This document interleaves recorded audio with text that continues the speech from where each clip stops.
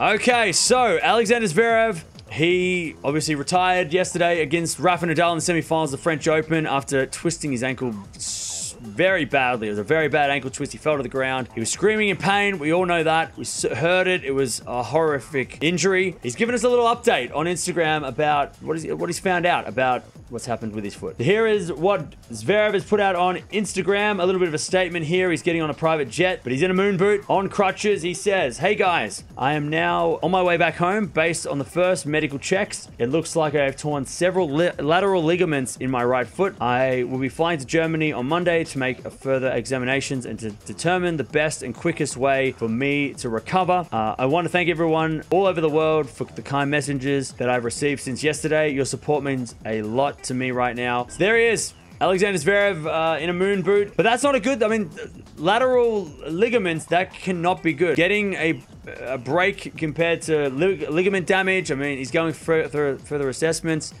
We know he's not playing Wimbledon. I think that's obvious. He's not playing Wimbledon. But how long is he going to be out for? Is he going to be out for 6 months? Is he going to be out for 6 weeks? Like, how long is this going to last? We don't know. We wish him all the best, of course. We hope he's back sooner than later. Can he get back for America, maybe, hopefully? And also, I think the biggest worry is this going to be an ongoing thing, or is he going to be able to get through this